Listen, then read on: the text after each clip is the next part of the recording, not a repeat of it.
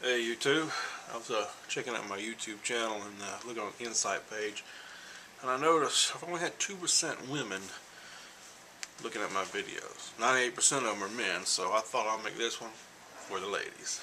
See, I've got a scented candle, I've got a pony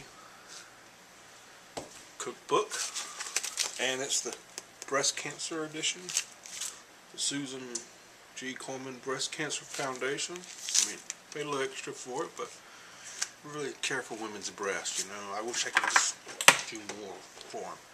So, okay, and I should do a tool or something for you guys. This is something you can get your man.